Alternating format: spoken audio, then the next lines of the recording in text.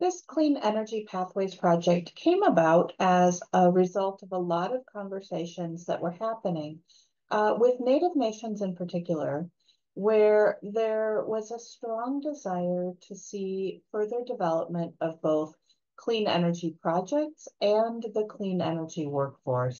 One of the nations where we heard that most clearly was White Earth, which is located in a very rural area of northwestern Minnesota. It's an area that's experienced a long history of disinvestment, and the area is characterized by high energy burden, high climate vulnerability, and also limited employment opportunities. And at the same time, it's a community that has repeatedly demonstrated a commitment to moving forward in the clean energy transition. So the goal of this project was to develop partnerships, both within the community and with external partners, that would support those efforts by strengthening the local clean energy ecosystem so that there would be a strong symbiotic relationship between workforce development and clean energy project deployment. Key early partners in this effort included the Clean Energy Resource Teams, as well as White Earth Tribal and Community College, White Earth Economic Development Office, the White Earth Tribal Utility Commission, and the Headwaters Regional Development Commission. This was the first time that this particular group had partnered on a project, and over the course of this project, numerous other partnerships were developed or strengthened. I think the positive impacts from this group, one of the main things is I think what this has done is brought new people to the table. There's some new voices and some new staff at the tribe. So it's been able to connect them to each other, but also to the partners in the region like CERTS and HRDC that take this on in a leadership capacity to bring people together to plan and strategize. And we've been really successful in forming and strengthening new partnerships, as well as utilizing and pulling in existing partnerships. And these relationships have been key in developing workforce pathways, specifically from White Earth Tribal College into different solar positions. And then just having a large network of people on board is crucial to the success in rural communities so that we can elevate our work together rather than everybody duplicating the same work. The project included a couple of major components. The first was a needs and assets mapping process to identify community goals, barriers, and opportunities around clean energy. It included community listening sessions and a multitude of smaller meetings with stakeholders and potential partners. So several key themes emerged from these conversations as really important themes for the community. So environmental quality, Anishinaabe cultural values, energy security and energy sovereignty, economic development and employment opportunities, energy affordability for community members, and that's especially for elders and children that were groups that were called out. And also the need for a common knowledge base or language around clean energy.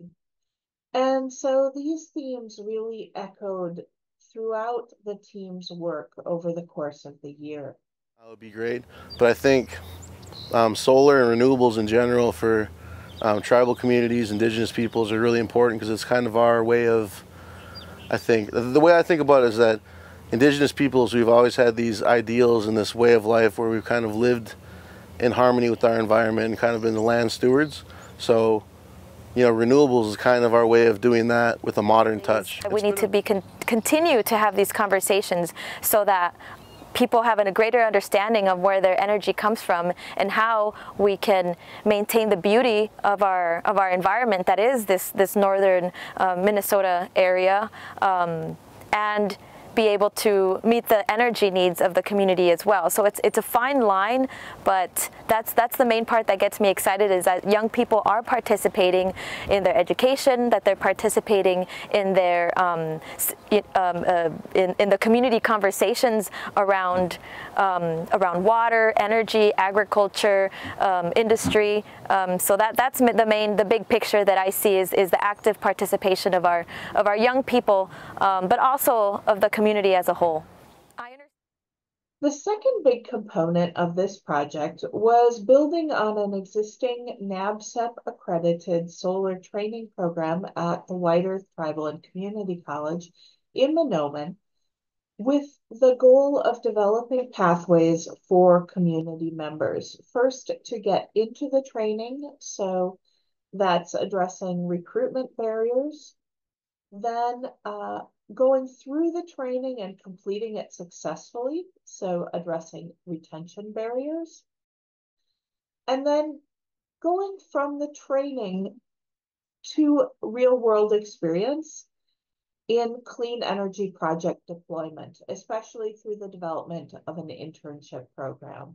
And to accomplish these goals, the team established or strengthened partnerships with each other, as well as with the Madadizi Workforce Center, White Earth Housing, the local electric utility, various solar installers, including the team working on a recently funded microgrid project in the nearby community of Pine Point, and others. The other thing that we did is to work with the White Earth Tribal College and surrounding community programs to bring in outside employment for residents and education. During these projects, we're going to be offering internships, apprenticeships, and it's going to take roughly 2 to 2.5 years to complete.